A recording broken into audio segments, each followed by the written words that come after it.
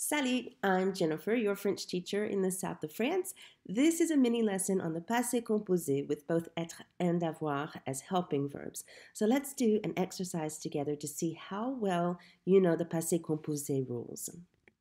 Say this sentence using the passé composé. Elle, le verbe tomber, de son vélo. Speak your answer. Répétez après moi. Elle est tombée de son vélo. Elle est tombée de son vélo. She fell from her bike. Être is the helping verb for the verb tomber. You can find the list for all verbs that use être by following the link to my blog in the description below. When using être as helping verb, you have to make the past participle agree with the subject in number and gender. So in this case, the subject is feminine and singular, so we need to add an E. Say this sentence using the passé composé. Tu, le verbe lire, quel livre? Speak your answer.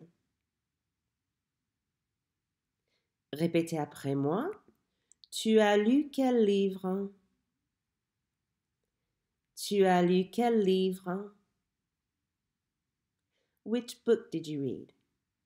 Avoir is the helping verb for the irregular verb lire. No agreement is required when avoir is the helping verb. No agreement between the subject and the past participle. Okay? Now say this sentence using the passé composé. Ils, le verbe rendre, visitent à leurs amis. Speak your answer. Répétez après moi. Ils ont rendu visite à leurs amis. Ils ont rendu visite à leurs amis. They visited their friends.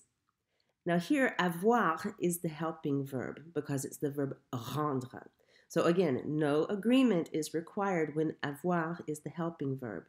I want to tell you something else in case you didn't know. You do not use the verb visiter when visiting people. That's used for places. D'accord? The verb you need for visiting people is rendre visite. Say this sentence using the passé composé. Nous, le verbe sortir, au cinéma. Speak your answer. Répétez après moi. Nous sommes sortis au cinéma.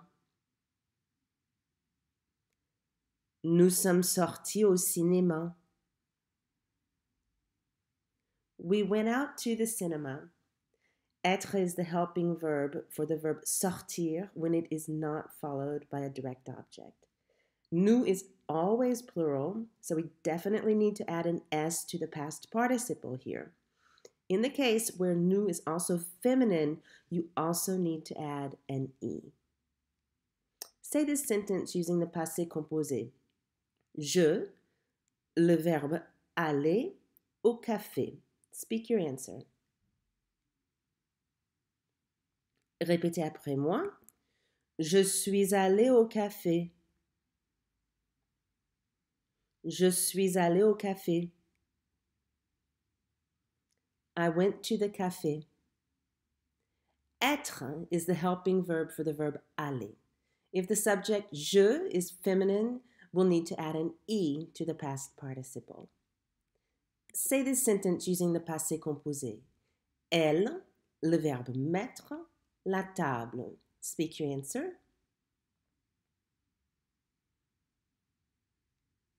Répétez après moi. Elles ont mis la table ce matin.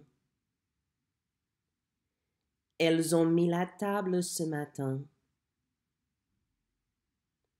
They set the table this morning.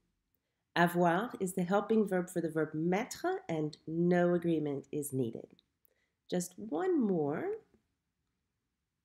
Say this sentence using the passé composé. Elle, le verbe se coucher. Speak your answer. Répétez après moi. Elles se sont couchées. Elles se sont couchées. They went to bed. Être is the helping verb for the reflexive verb se coucher and for all other reflexive verbs as well. The subject is feminine and plural, so we add an E and an S to the past participle.